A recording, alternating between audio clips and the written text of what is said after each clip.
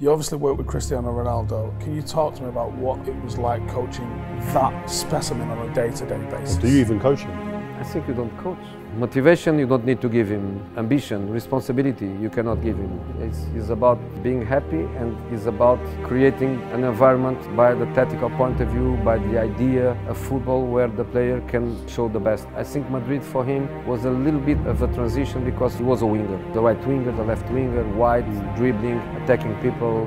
In Madrid, he became more the goal scorer that he was for the rest of his career. In fact, probably was the first time he played as a striker was Real Madrid-Barcelona in the cup final, where he scored an amazing goal with an amazing header. Probably that was the beginning of that animal. He could be a goal scorer and not just a pure winger.